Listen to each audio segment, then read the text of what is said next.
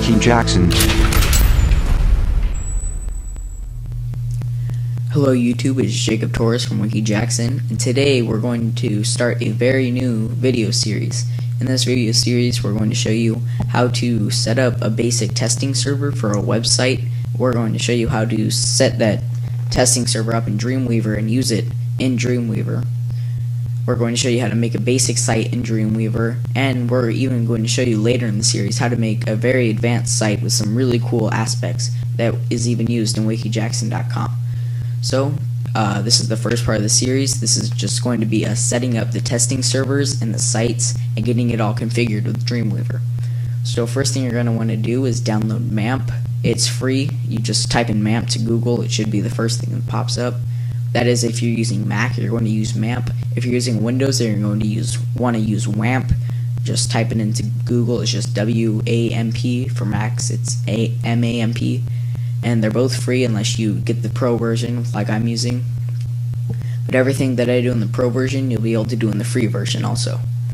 So you're going to want to download that, and right now we're just going to put it off to the side, and on your desktop you're going to create a new folder.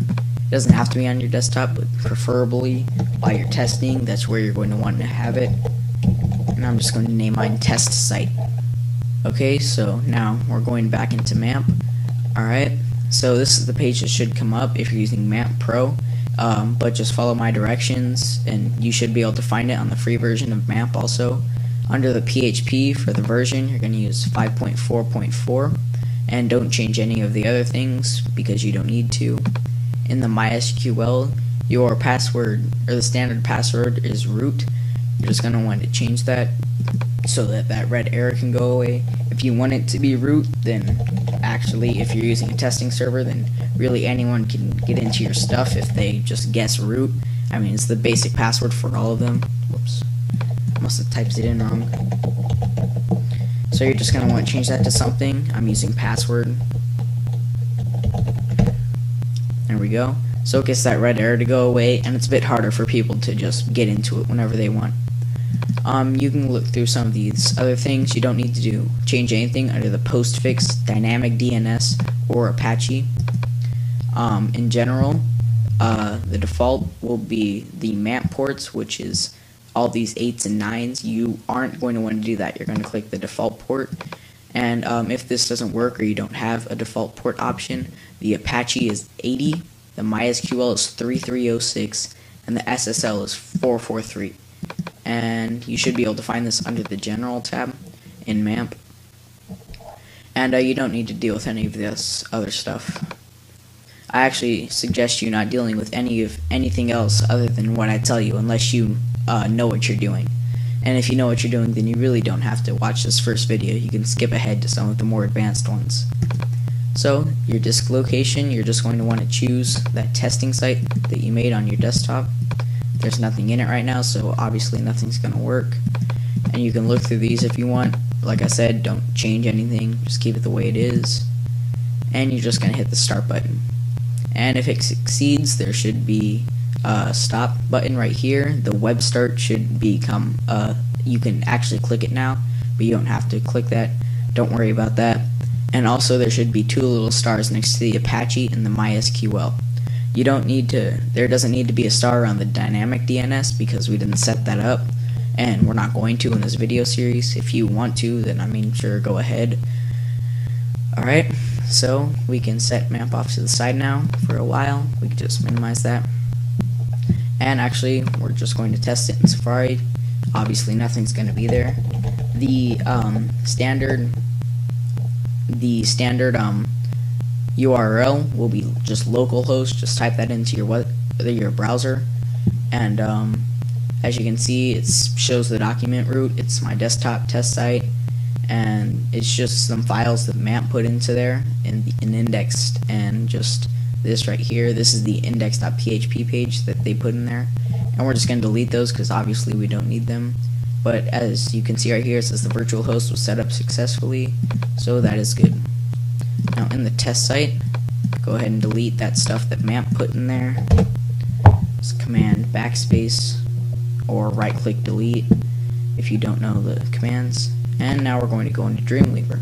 I am using the brand new Dreamweaver CS6. It looks very nice, so pardon me if I get confused on something. I'm still getting used to the new layout. So you're going to want to go into Site, New Site, and call the site Test Site. The folder that you're going to choose is the folder that you made on the desktop, Test Site. You're going to go into Servers, click the plus button, Test Site. You can name that whatever you want, that really doesn't matter. You're going to go into local/network, choose the server folder, which again is the one that you made on your desktop, and you can leave the web URL blank for now, since it sets that up for you. If you know what you're doing, of course, you can go into advanced, do whatever you need to do. But if you're just trying to make a basic website following this tutorial, then just follow everything I do. So you're just going to click Save and click Testing On and Remote Off, because this is just a testing server. And save again. So now, if you open the site, well, there's nothing in there, so this is all that there is. So we're just going to create a new HTML file to use as our index or our home page. And you're going to change the title to, I suggest doing your site name. So let's just say your site name is WikiJackson. You can have WikiJackson-home, because this is the home page. And if you can't find that in the code, it should just be an opening title tag and ending title tag. You could just come up here and change it like that. Okay, so here's the basic code, and this is the split design, or the split layout in Dreamweaver. So this is the design section and this is the code section. And just to get the site going, we're going to create an H1 tag and a PP tag.